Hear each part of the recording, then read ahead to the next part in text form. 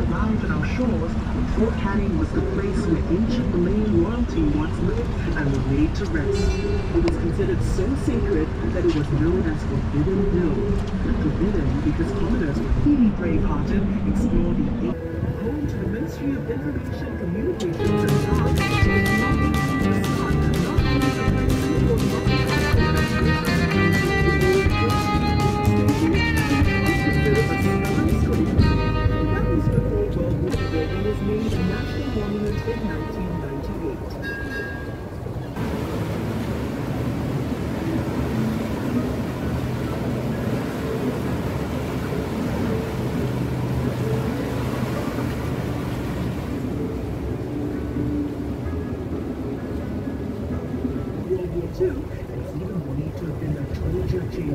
completed in 1842 and is Singapore's very first. The sheltered riverbanks made excellent loading and unloading places. Back then, the whole river was chock-a-block with thousands of boats transporting a whole million of goods to be traded by the merchants who had set up shop in the row of buildings on the bank. Some of those goods included seafood. Certainly no wonder the building was named a National Monument in 1998.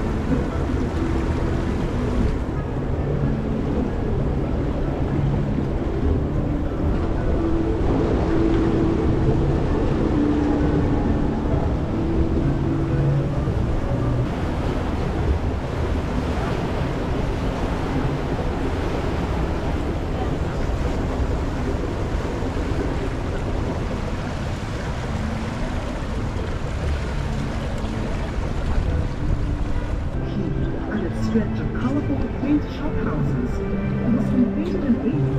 At its peak in the 1860s, Boat Quay handled 3/4 of Singapore's total shipping business.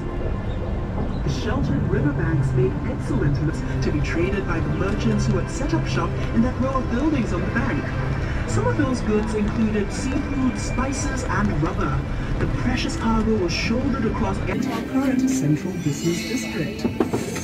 Where once boats lined the water's edge, today the banks of Boat Quay are lined with shop houses area into our current central business district. Where once boats lined the water's edge, today the banks of Boat Quay are lined with shop houses turned into restaurants and pubs. The facades of the Boat Quay shop houses have been retained, and their unique architectural styles give the district our varying heights. Long ago, this signaled the owner's wealth. In other words, the higher the building, the wealthier the owner. Perhaps these traditional beliefs have extended till today. Just this unique blend of traditional Asian values set against a modern and progressive backdrop. See how the shop houses form a charming contrast of a new Singapore. This truly is a uniquely Singapore sight. A bowl of Teochew porridge cost only 10 cents. Better yet, side dishes were free of charge. Every day, the people who worked and lived at the river would eat at these push carts, sitting on little stools along the river banks. Perhaps that was how al fresco dining got its start in Singapore.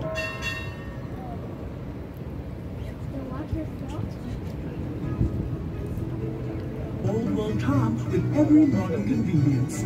Built in 1928, lots of paper pushing went on behind the hotel's.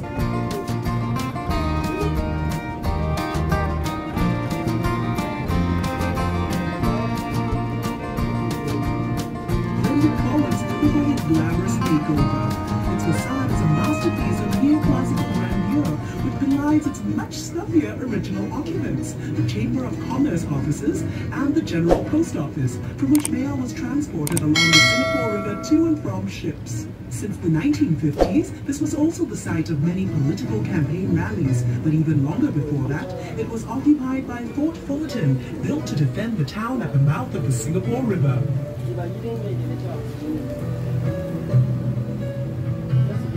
This promontory to your right used to be home to the merlion, Singapore's half-lion, half-fish icon.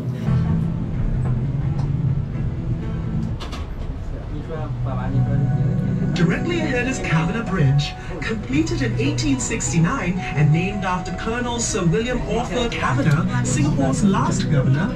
It's Singapore's only suspension bridge to have retained its intricate original form. It was manufactured in Scotland, then shipped to Singapore later to be assembled.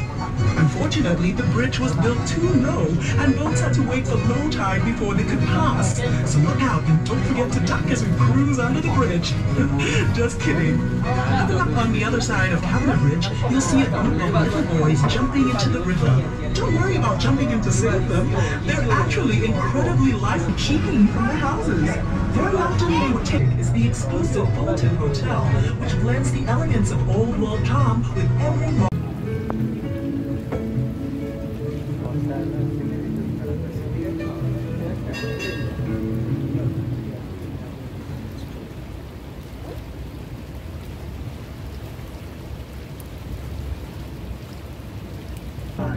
Believe it or not, its scales are made from pieces of porcelain repurposed from spoons, bowls, and plates. Next to the Merlion and her cub is a luxurious lifestyle dining and waterfront hotel hub known as the Fullerton Heritage that blends exciting futuristic projects with the older colonial landscape of Singapore.